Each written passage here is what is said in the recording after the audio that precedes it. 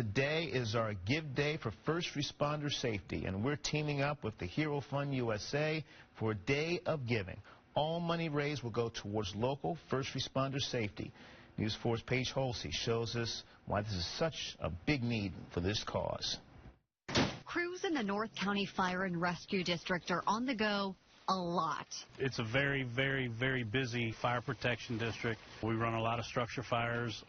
We run a lot of emergency medical calls and just a wide variety of different calls for services. For everyone, they gear up. On top of having this personal PPE on right now, he would add on a 30-pound self-contained breathing apparatus. But these coats break down and only have a shelf life of 10 years. We get into the temperatures well over 2,000 plus degrees, and these men and women need to be protected so that we can come in and save your loved ones. The last thing we want is a firefighter injured or killed because they don't have the proper equipment to do their job. It's expensive to replace this gear, but Hero Fund USA can help fire departments offset that cost to keep both firefighters and the people they protect safe. When you have companies like this that want to give back to this profession of first responders, it makes you feel really good. For News 4, I'm Paige Holsey.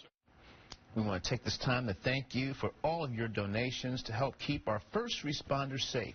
And together, KMOV has raised nearly $7,000. A matching donation of $2,500 from Scott Credit Union brings our total to just over $9,000. So from now until 6 p.m. tonight, you can call the number on your screen. You can also text Hero Fund to 44321. Reunited, and yes, it